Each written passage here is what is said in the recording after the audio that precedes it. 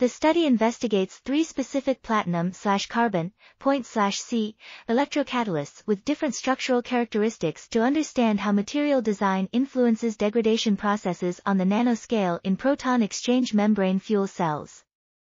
The conventional point/Vulcan catalyst has a particle size of 3 to 4 nanometers, while 2-point at HGS catalysts have different particle sizes, 1 to 2 nanometers and 3 to 4 nanometers.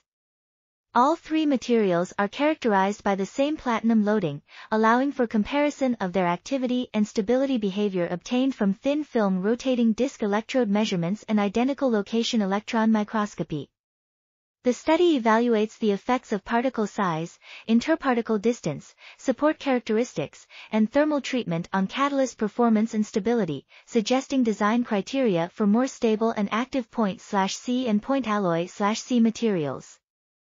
This article was authored by Josef C. Meier, Carolina Galeano, Ioannis Katsounaros, and others.